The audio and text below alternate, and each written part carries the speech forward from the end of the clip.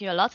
We have matching t-shirts, yes, because I just got the package from the global AI community, and I'm very, very happy to that. And so I'm going to share my screen because I prepared with slides and everything. So let me get started. So yeah, I am Eva Pardi, a software developer and data scientist. I am working in full-time at Lerdal. And on the side, I am doing a lot of data science and AI related work on my free time. I am talking about my researches and projects, about different events and some meetups like now, and some conferences as well. And I do a small company as well, where I'm providing mentoring and consultation for companies and students when they want to get started with using data modeling, and so on. You can find my blog as well if you go to the codewitheve.azurewebsites.net, where you can find most of my projects that I've been working on. It is involving a lot of deep learning, data science, and AI related posts. And if you want to connect, feel free to find me on Twitter or write me an email if you have anything to talk about or you need some help with your projects or something. And as Michael have mentioned, I'm also an AI MVP, which now it's really awesome to be part of this community. And yeah, I hope I can show you something cool today. So what I'm going to talk about is about, in the last few years, artificial intelligence has become more and more prevalent and powerful. And many speeches around AI nowadays explain how new technologies can be benefited to predict stock prices and create value for an organization. And in fact, even online courses meant to educate newcomers in the field are focusing on the financial benefits of AI. In today's materialistic world, I would like to focus on how the very same technologies can be benefited to predict natural disasters and eventually increase survival rates and improve quality of life. The disasters caused by natural phenomena have been present all along human history. Nevertheless, their consequences are greater each time. And this tendency will not be reverted in the coming years. On the contrary, it is expected that natural disasters will increase in number and intensity due to the global warming. According to world statistics, the increase in the number of world disasters between the decades of 1987 and 96 and 1997 to 2006 was 60%, going from 4,000 something to 6,800 something, whereas the number of dead people during this period increased 100%. That is from 600,000 to more than 1.2 million people died. In the coming years, this tendency will not be reverted. It is foreseen that natural phenomena will increase in number and intensity due to the global warming.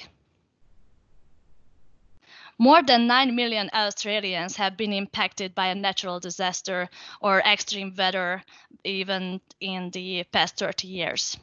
And the number of people affected annually is expected to grow as the intensity and in some areas the frequency as well continues to grow. And these costs that I'm presenting here, this includes significant and often long-term social impacts, including death and injuries, as well as impacts on employment, education, community networks, health, and well-being. And humans have been trying to predict earthquakes and natural disasters already in the first century China, when there was this a vessel fitted with metal dragon faces, and it was facing each compass direction like this. And they had like a metal ball in their mouth. And if the earth was shaking somewhere, the ball fell out from the mouth of this dragon, and it was somewhat able to indicate where the earthquake might be. There was also some kind of predictions in Greece. I can't remember the year of that, but in Greece they said that it was actually visible on the animals. The animals were leaving the area where the natural phenomena could be expected. So, some of these predictions actually sounded reasonable. But after some research, those things were concluded to be natural phenomena with little to no correlation to actual earthquakes. AI, however, relies solely on data. Generally speaking, the more data, the better in terms of building a reliable algorithm. And multiple researchers have been creating their own applications to predict earthquakes and aftershocks. And these systems also monitor aging infrastructure as well. So AI systems can detect deformations in structures, which can be used to reduce the damage caused by collapsing buildings and bridges and so on. So during this talk, you will see a real life example of saving more lives with AI, how to examine a natural disaster and how to use that observations to save more lives. So I'm going to show you my motivation first. How did I get started with earthquakes in Nepal? And I'm going to present you the whole thing inside Azure Machine Learning Workspace. And I hope in the end of this session, you will have a good understanding how to get started with this tool and that you can actually also save lives with using AI. I'm going to show you a video to get you also in the mood. So in April 2015, there was an earthquake with 7.8 magnitude and an epicenter in the Ghorka District. The disaster killed almost 9,000 people and injured around 22,000. And this horror was in most cases caused by the collapsed buildings in this earthquake. Many data scientists have been working very hard to improve the survival rate of the next earthquake. And our mission is to build a predictive machine learning model to investigate and understand the risks of damage in case of another natural disaster. The result of our findings is available to mitigate which buildings might need strengthening before another earthquake. By this, not only memorial buildings and homes could be saved, but also thousands of lives. And I have just mentioned a bit about data scientists. But let me quickly introduce you what is data science. Data science is really just an umbrella term. It refers to figuring out ways to study and solve problems with data. And to do that effectively, you need a range of skills like computer science, math, and statistics. And whatever domain you are in, you have to be expert in that domain. For example, for this project, you might want to understand a bit of architecture and some kind of forecasting of natural disasters. Data scientists are absolutely obsessed with data. The first thing we always do when we have a problem to solve, that we are looking around for all the possible data sources which we can bring to bear on this problem. And then we also have to figure out how do we bring this into some environment, for example, into Databricks or Azure Machine Learning Workspace, for example. And of course, the data never arrives in the shape how you expected, so you might have to spend a lot of time on cleaning, transforming, reshaping, and so on. Then we also need to have a good understanding how the relationships in the data works. And what is the data trying to tell us about the problem we are trying to solve? What are the features that are actually useful? And what are the ones that are actually just add noise to the situation? And finally, we're going to do some predictive analytics or modeling. And through that, we hope to deliver value back to our customers or end users, which helps them drive decisions and make them better also. What we want to do is to build a predictive model that is able to answer our big question, which buildings are in danger if another earthquake comes? Which ones are the ones that we might have to apply some strengthening on, and so on. Predictive analytics deal with designing statistical models or machine learning models that are able to predict. What they do is that they're calibrated on past data or experience, or we can call them like features as well. And based on this, so they learn from this, and then they are able to predict the future. So we build and train our model by performing something called supervised learning. It is called supervised because it's a fully managed training, and that is including it needs you to have features and labels as well. I'm going to tell about this as we are going forward. But what we have to do is we have a few steps that we have to take when we are doing a machine learning model. First of all, we have to prepare the data. We have to put that in and do some transformations, some data cleaning, maybe do some normalization that I'm going to talk about also. I'm showing to you how does it work. Then we might have to do some splitting on the data, prepare it for training and testing as well. Then the next step is to train the model. And in Azure Machine Learning, training a machine learning model starts with choosing which specific algorithm we want to configure or model with. And then both the data set and the algorithm has to be connected with this trained model module. And but we are going to talk about these algorithms a lot, and you will see how does it work in actually in the experiment. So the next step is to score the model. Scoring in our case, when we are doing a predictive analytical model, this is called also as prediction. But we are calling it scoring because depending on what model you are using or what problem you're trying to solve, it can return different data. For example, it can return a recommended number, for example, like how much will cost this car next year or whatever. Or it can return you a category, or whether it is red or blue, and so on. So depending on the data you provide and the model you are training, that scoring is returning different information. And what we have to do then is to evaluate our model.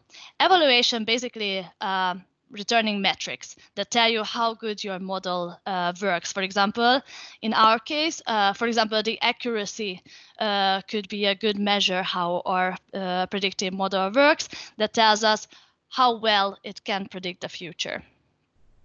While working with a predictive model, keep that in mind, that it is not always working perfectly for the first try, and that you might have to apply some improvements on the data set, your algorithms, and so on. But the best result is the aim, which is why machine learning itself is also an improving field. Today is really that to walk you through the whole pipeline, to show you how to understand the data, how to do some transformation, and how to then get a good, very well-trained model in the end.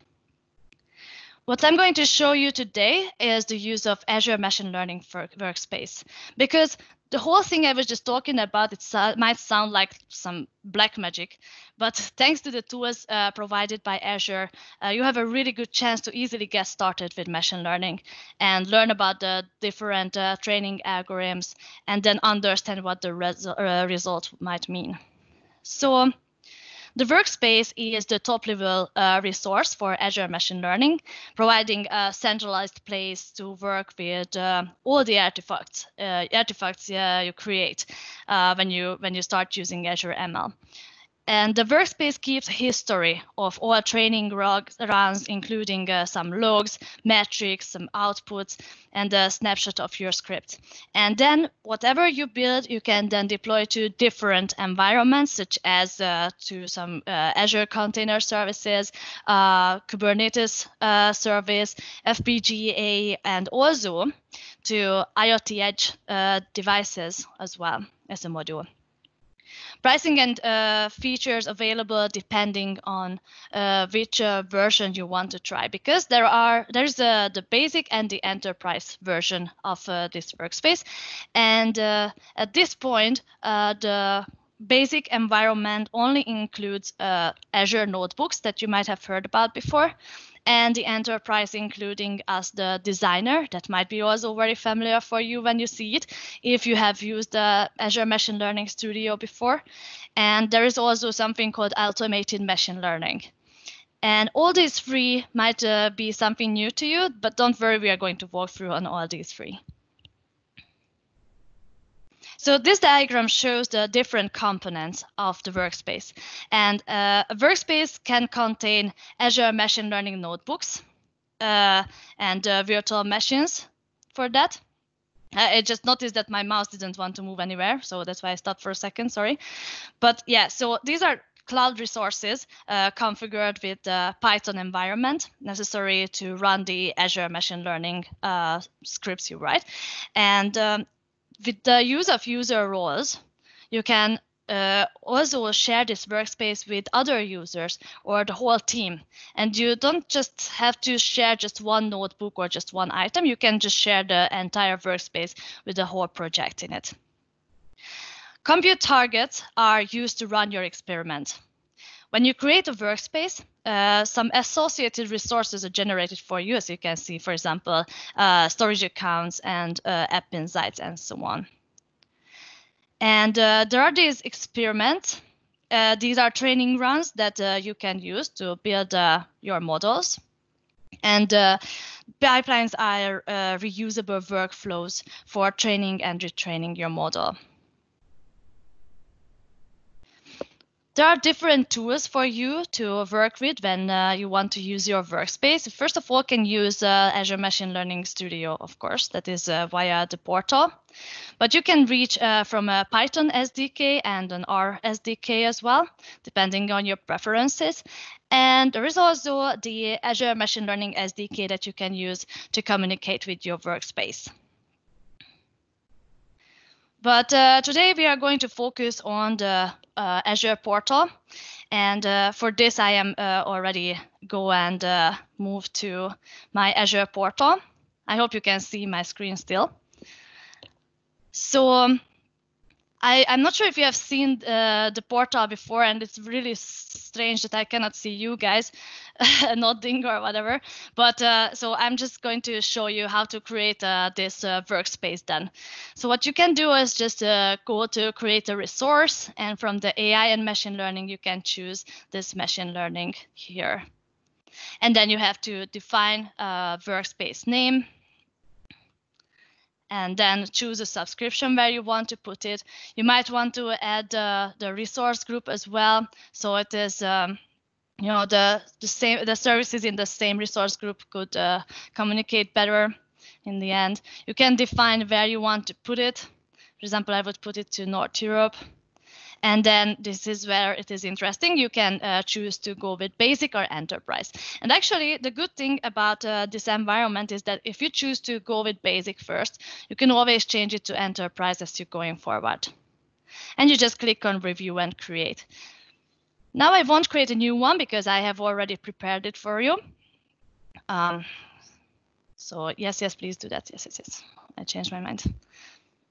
So when the resource is done, then you can go to the dashboard like this, and you can just start up the Machine Learning Studio with the Launch Now button. And when that is done, you should see the panel like this. And as you can see, as I mentioned you can work with notebooks, automated machine learning, and the designer. So what we are going to do first is that we are going to take a look at the data set we are using for this project. So I'm just starting up the notebooks. And if you have ever used this IPython notebook, this Jupyter notebook before, this might be very familiar for you. I'm just opening up a code that I have written before. And when that is done, you have to notice that here you can define what computation you want to use. You can create your own machine here, whatever you prefer. And you can stop it when you don't use it. It's a very good practice to stop it actually if you don't want to use it, because it actually costs some money. I keep forgetting stuff in that. Anyway, what you can do now is that just go and try and edit it in here, or you can export it to a local Python notebook. So the data we are going to use for prediction is coming from the Central Bureau of Statistics, and this collection is based on the collapsed buildings in the past earthquakes in Nepal. So this is going to be our training data set that we are going to use. And while building the predictive model, it is really important to understand what features are useful for us and what are the ones that we should just leave out. And this is what is going to be our aim now. So what I'm doing is that I am just reading in the values and labels. Why am I doing that? Because when it is a supervised machine learning model, then we have to provide a label as well for the features. And that would look like that after joining and writing it all out. Then we will have a column called damage grade as the label for our dataset.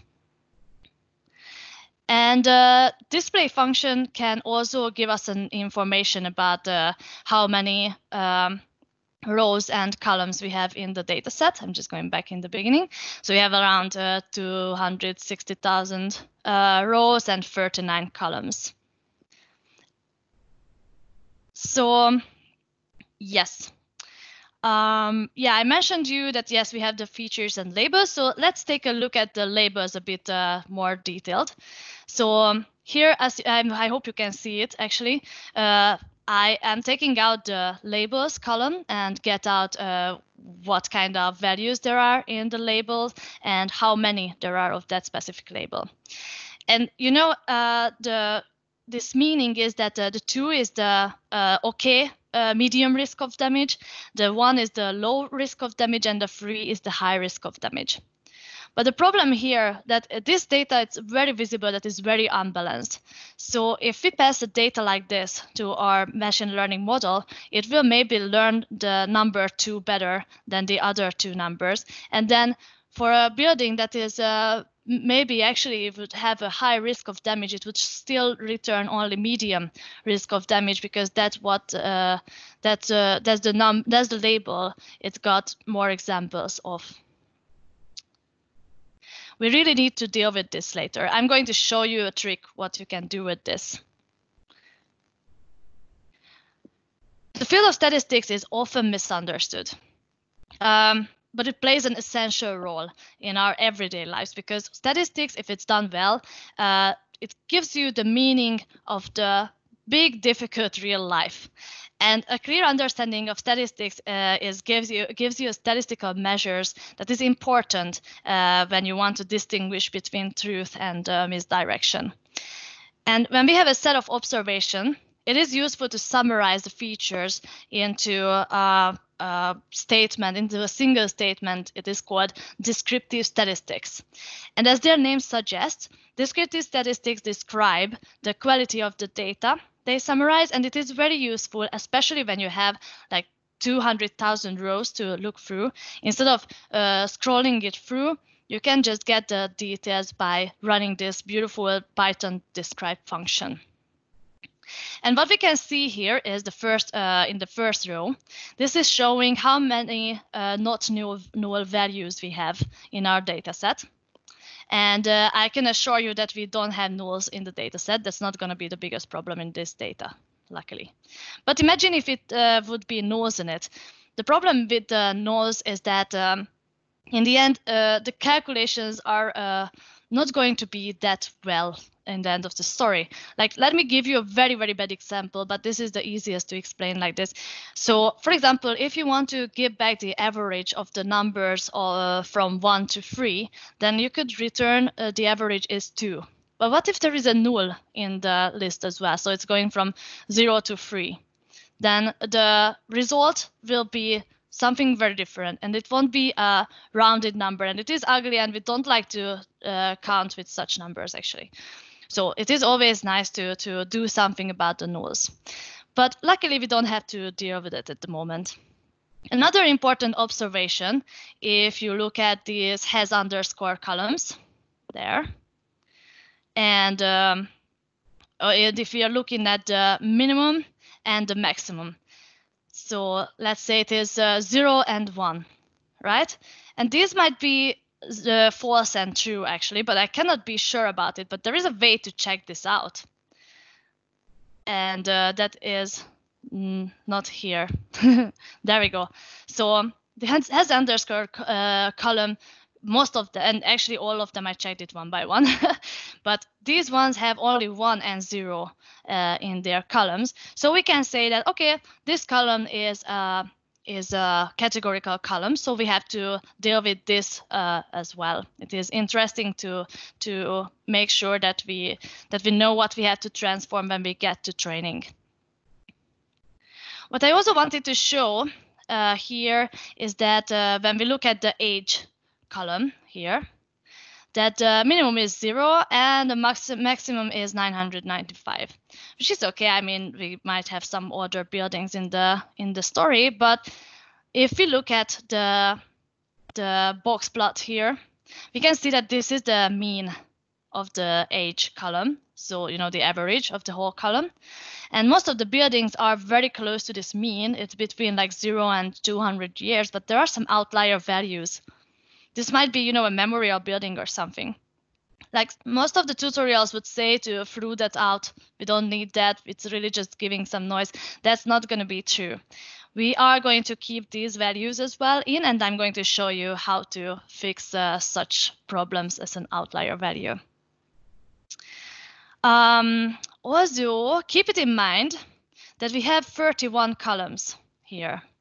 It is because the Python's describe function, it only returns the numerical columns, and it throws out the ones that is, for example, having string in the columns. And this gives me a good idea that we have like 8 columns that is including a string data in it. So let me show you some investigation how one of the string columns look like. It shows me that there are like 3 different values in it, and it has this many of these values. Now, you could assume that, okay, this could be also a categorical value and all that, but I don't really encourage anyone to change a string to a numerical value just to make it categorical, because if the customer gives you more data and then you suddenly have 5 categories, not 3, then it is maybe giving way too much noise instead of giving an actual good information to our predictions. So when we prepare for the work with the predictive model, we should already have a good understanding of the features we want to keep and the ones we want to leave out. And for now, we can conclude the information we learned with the statistics and some investigations, and keep that in mind that I was only showing now examples, but I investigated each of the columns before I have taken the dataset into my experiment. So right now, when we move to the next step, I would like you to just believe me a bit.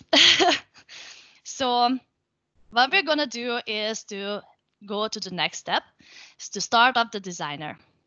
And the good thing about the designer, it is pretty much the same like we have seen before in the Azure Machine Learning Studio. And I have prepared for you an experiment already, and I on purpose don't want to show the rest of the experiment because it's huge and it might scare you away. But what we can do, first of all, is to create a new experiment. And if you take a look at the panel over here, you might have seen this also before. You can choose a data set from here, and then you can choose the different algorithms from there. And there are a lot of modules that is very useful when you want to build a predictive machine learning model. So before going through this experiment, just as a reminder and a recap from the previous step, we have a good understanding of our data, and it is now clear what we have to do. So the first thing we had to deal with that we had unbalanced data, and we had unbalanced values for each labels. Then we had some non-numerical columns that we might have to exclude. And then we also have outlier values that we have to deal with. So I just want to show you first that how our data set looks like. And as you can see, it is the Microsoft's preview version still, and they are working very hard on it to make it pretty. But this is how it looks at the moment, and it is easy to use. Actually, I wanted to show you how skewed our data is actually. So, for example, this is the damage grade 1, this is the damage grade 2, and the damage grade 3. And what we can see is that from the damage grade 2, we have way too much data here. And if we pass this to our model, it might be able to predict stuff with a good accuracy, but most of the time it would return 2. Because that's what it got a lot of examples from. All right, so during during this statistics part, we have observed that there were some columns that are not including numerical values. And what we can do is just simply exclude those. For this, you can use the select columns in dataset. And if you go to this edit column part, you can define which columns you want to include and which ones you don't want to include. And you can do it with rules or by name. And it is really cool that you can choose from different aspects of how do you want to choose these column names. But we just go with the settings like this. And in this way, we now only have numerical data. But if you remember, we also had some categorical data that should be handled. And that can be done with the edit metadata module. And all these modules can be found here with actually just writing in like this, then it is returning that. And then you just pull it in and just ready to use. So how do you set up an edit metadata? Again, the same column editor. So you just go and choose your columns that you want to change. And remember, I told you that it has underscore columns having only zeros and ones in there as a data there. So I'm just gonna have all the has underscore columns and change it to categorical values. Another important step of data preparation is something called normalization. This is we are going to use to exclude the outlier values we have talked about before. And the goal of normalization is actually to change the values of the numerical columns in the data set to use a common scale and without distorting the differences actually. And it is because if you have noticed it, we had like different data about these buildings, such as the age, the area, the height, and for example, the age is in years, the area is in square meters, and so on. It is having a lot of different scales. So what we want to do is to do some normalization and accept the damage grade. We are going to apply this z-score method.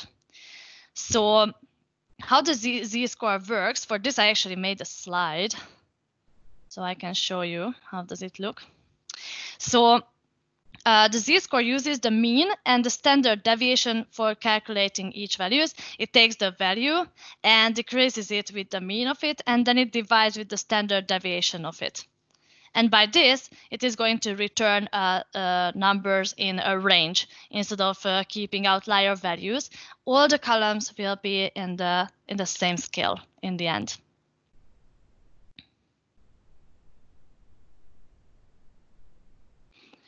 And just a kind reminder, you can only apply it on numerical data. So you have to exclude the categorical values that we have set to 0 and 1.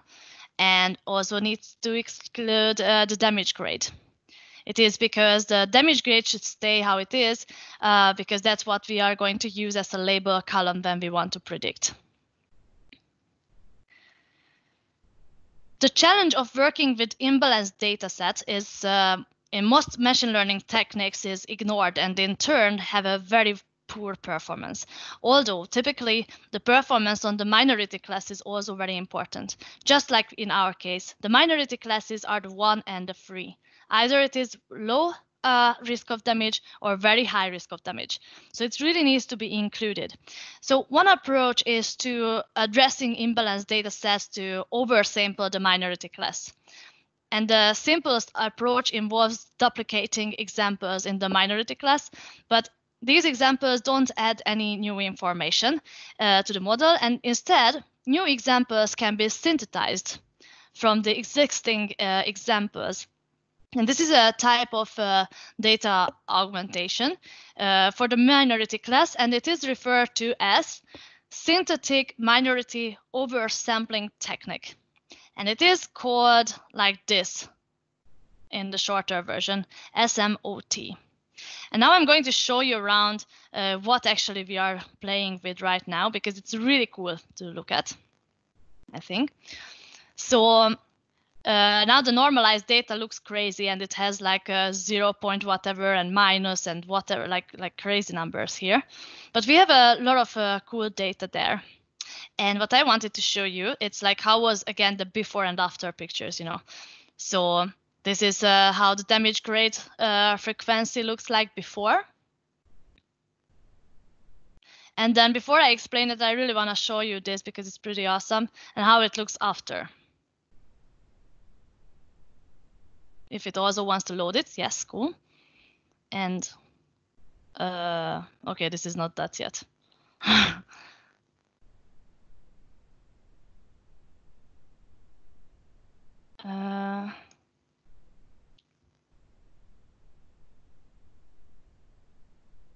Yeah, there, sorry, this one. So after the balancing, so after applying this SMOT, this is how balanced the data is. It's much closer to each other, right? So it's pretty cool. So how does this work? What I was doing is basically splitting up the data that we have been working with. And in the first version, we would have the damage grade under 3, and that would include the 1 and 2. And then what I'm doing is that with the SMOTE, I'm comparing these two columns. And the first columns, so the number 1, will be grown with 400% compared to the 2. And on the other side, I am splitting the data to include the bigger than 1. Then it will compare it between the 2 and the 3, right? And then after making the change I define, that it is going to get back the data. Why the split data is here? It's because now both sides include the damage grade label too. And it is important to not forget this, because otherwise you make duplication of the labels for the label too. So that's not a good idea. And then what I do is just simply put the data together, and then it is ready to work with. So now finally, with the split data model, we will have the data for training and for validating the model. And right now I set the fraction to 0.7. This would mean that 70% of the data will go for training and 30% will go for validation. And now it is time to train our models. For training, you can choose the best fitting algorithm. And you don't need to fully understand the mathematical functions behind these algorithms, because Microsoft provides you a cheat sheet that you can use to get started to make that decision. And for this, I just jump back again to my slide, because there are several algorithms actually, but the main algorithms that are presented in Azure ML are these 3. So when a value is being predicted, for example, the car prices next year, the supervised learning is called regression. And the approach that anomaly detection takes is to simply learn what normal activity looks like, and then identify anything that is significantly different. And when the data are being used to predict a category, supervised learning is also called as classification. So in our case, now we need to define whether the building has high, low, or medium risk of damage. This can be the classification, because now we have to define a category. So what we can do now, and my mouse is moving now, that we start from here, and now we want to predict categories. And we have like 1, 2, 3, so 3 or more categories. Then we get to the multi-class classification algorithms. And that's again a kind reminder that there might be some differences between the classic studio and the new one. But I have chosen two of my favorites. And those are favorites because with this data set, these two returned with the best results. But otherwise, if you come here, you can see that there are a lot of algorithms for you to choose from, actually. And from us now, the multi-class classification models were interesting. So I chose the neural networks and the boosted decision tree. So now that we are getting very close to train our model, let me quickly explain you how these work. So how these algorithms could actually work. So a neural network is a set of interconnected layers. And inputs are the first layer, that is maybe the yellow ones. And those are connected to an output layer by a cyclic graph. And it has weighted edges and nodes as well. The output node in this case would be the pink little node there. And between the input and output layers, you can insert some hidden layers as well. That would be the blue and the green ones. And however, recent research shows that deep neural networks with many layers can be very effective in complex tasks, such as image or speech recognition. But for some cases, it is enough to just have like maybe just one or two, or just a few hidden layers. The relationship between inputs and outputs is learned from training the neural network on the input data. And the direction of the graph proceeds from the input through the hidden layers and to the output layer. And all nodes in a layer are connected by the weighted edges to nodes into the next layer.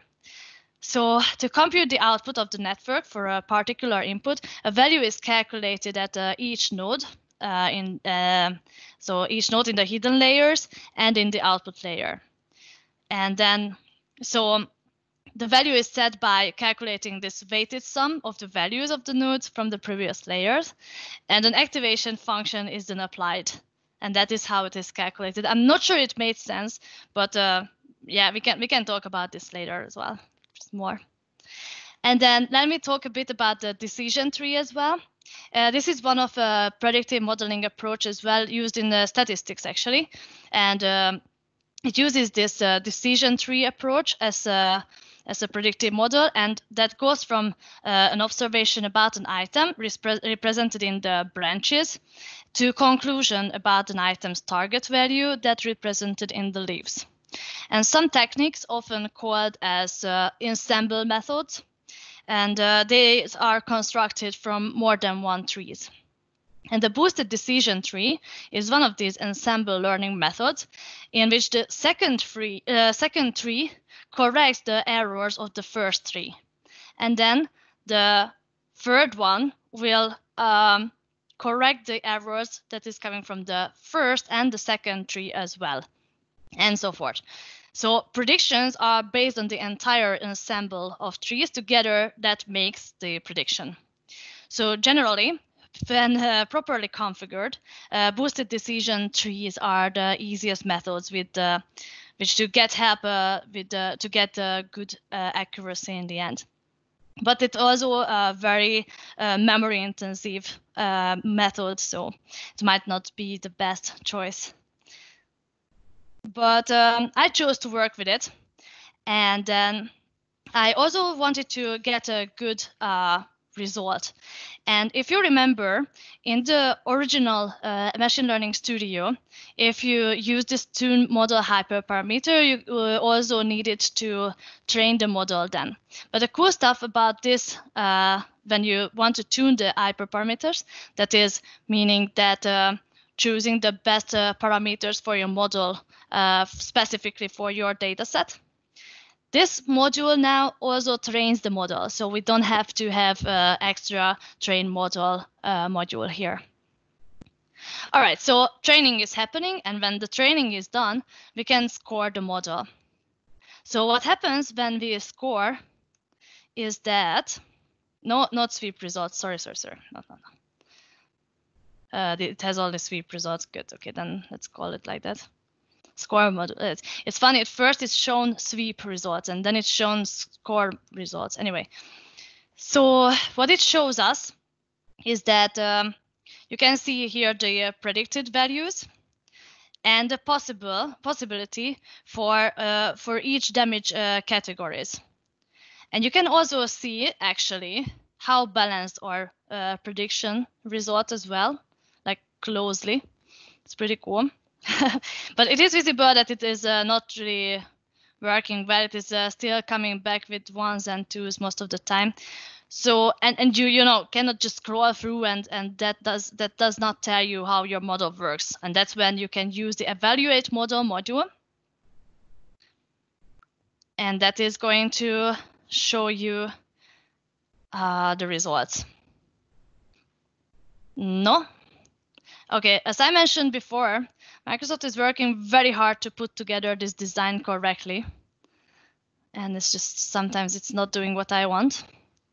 But as you can see, and again, this is also on the way of working nicely, but in here it means that this is the neural networks result, and this is what the decision tree resulted here.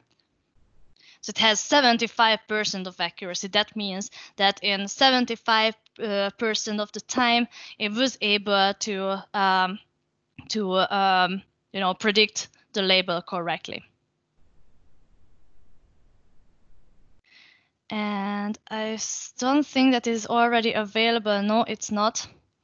Yeah, I will show you that later then. All right, but let's say we are happy with our model, and I'm going to choose to work to continue to work with this decision tree.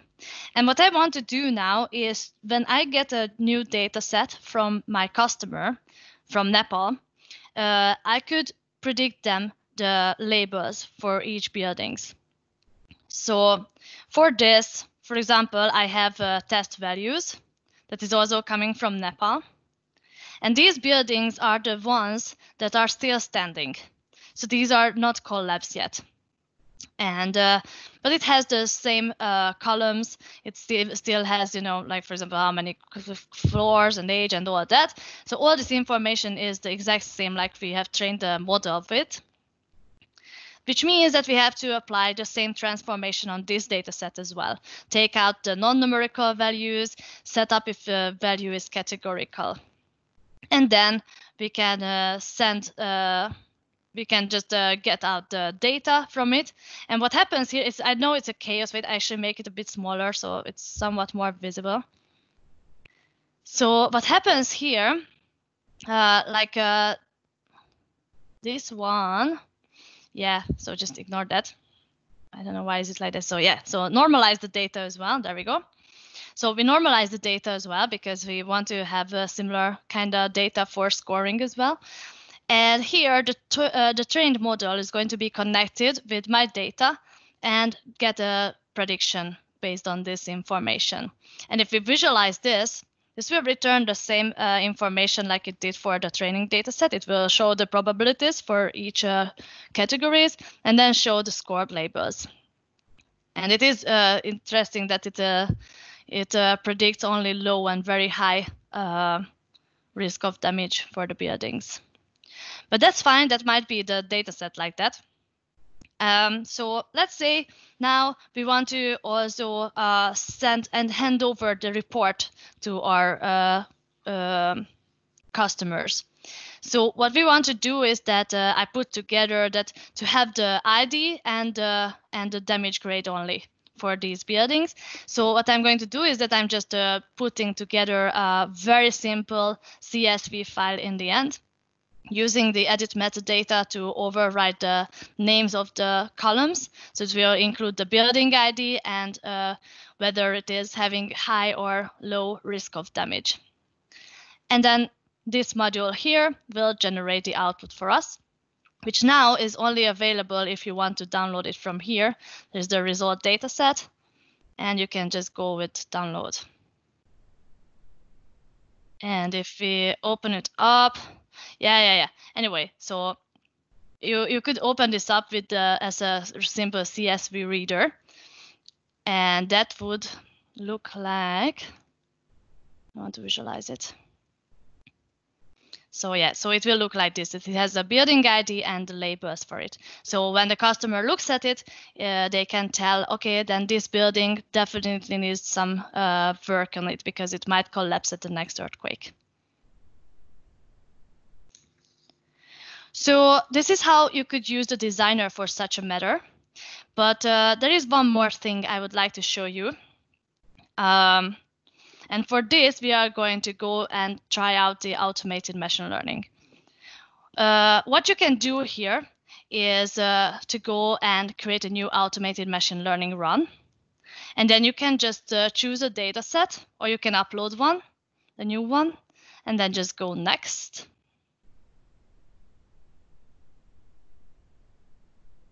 And then you want to define whether you want to create a new experiment or use the one that you have generated before already. But now we would go with the new one because we want to make a new test in here.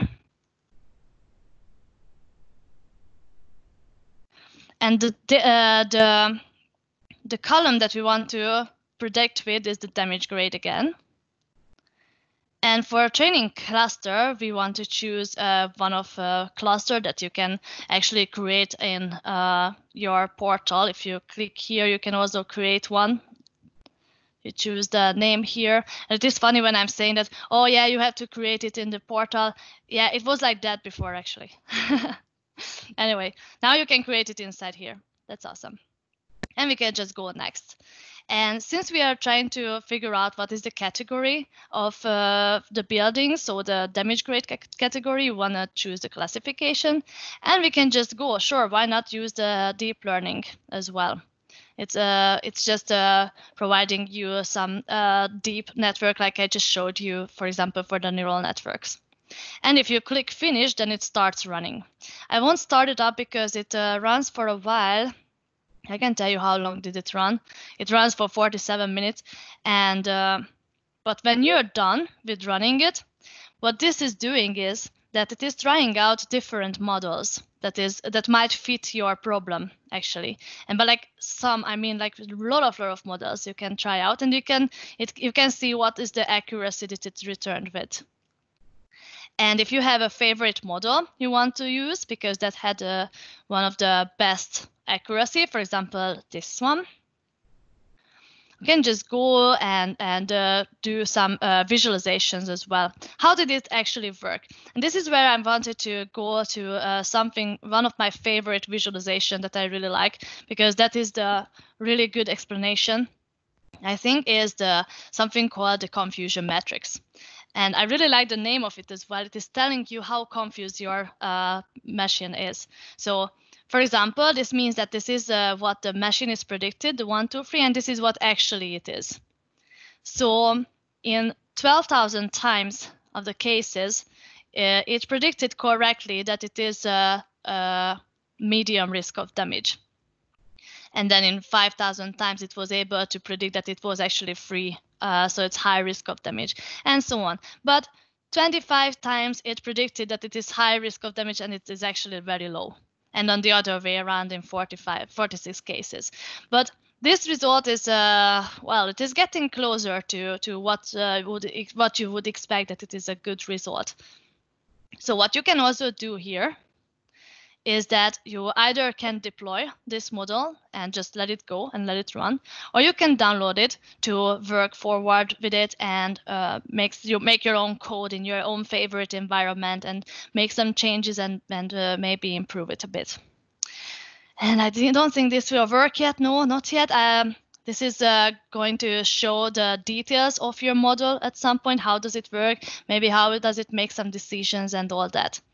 You can also review all the logs, some output information that is not that interesting yet, but this could be a good place to find some issues if there is any. And this is the project output that you would actually download.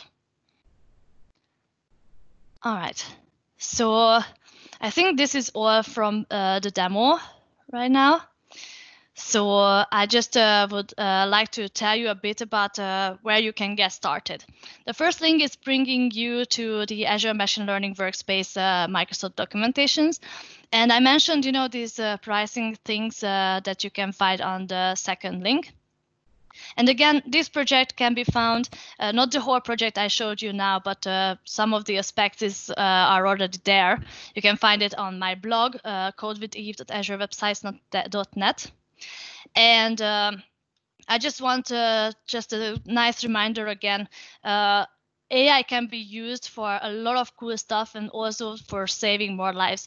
And if you get started, Azure Machine Learning Studio is maybe the best choice to get started, where you can learn how your model is working, how the algorithms are processing the data, and you can see every steps one by one, what is the result. And I think it's a really good place to get started and learn how to use and save more lives with AI, because you can also do it. Thank you a lot. Thank you, Eva. So I will stop the recording now.